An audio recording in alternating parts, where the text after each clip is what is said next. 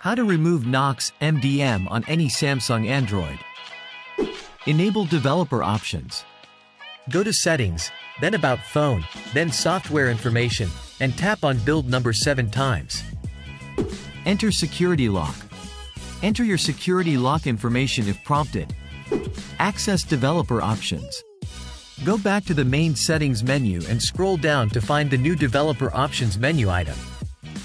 Enable USB debugging.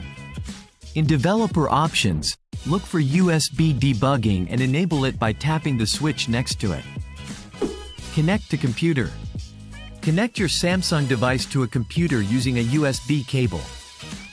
Allow USB debugging. Allow USB debugging from the connected computer when prompted on your device. Check Always Allow from this computer if needed.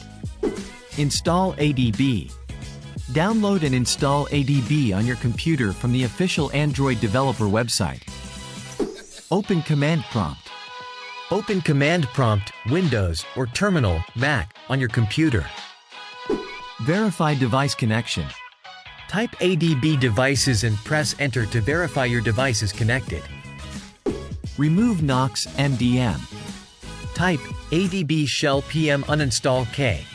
User 0com.sec. Knox, C Android, and press Enter to remove Knox. Reboot device. Type ADB reboot and press Enter to reboot your device. If I've helped you, I'd love it if you subscribe.